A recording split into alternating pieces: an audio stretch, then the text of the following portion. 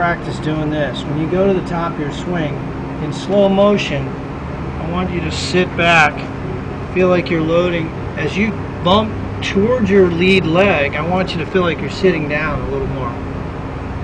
And you could probably do that with like a wedge or a 9-iron. And as you transition, you're sitting.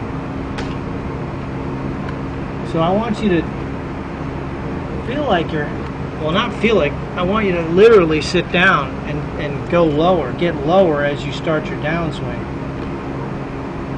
As you get up to the top here,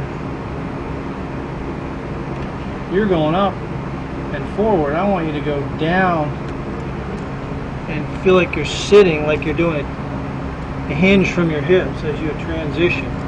I want you to try to work on sitting and hitting. I call it sitting and hitting.